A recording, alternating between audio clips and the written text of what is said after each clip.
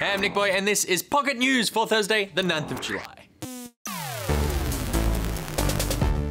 First up, and former Sony executive John Smedley has shown his dissatisfaction in the Lizard Squad conviction.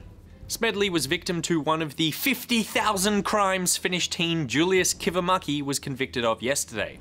In August last year, Smedley was on board an American Airlines flight, which was diverted after a bomb threat was made by Lizard Squad. After seeing that Kivimaki got away without jail time, Smedley shared his disapproval on Twitter and stated he was going to come after him personally. Next up, and the Doctor Who cast has signed on for LEGO Dimensions.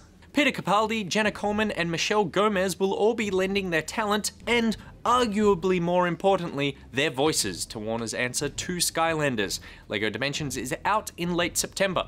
And finally, Activision has announced it will be creating a Peanuts game. Though it's technically a spin-off from a film that's in the works, Charles Schulz's famous comic strip will be brought to life as an old-school platformer in November.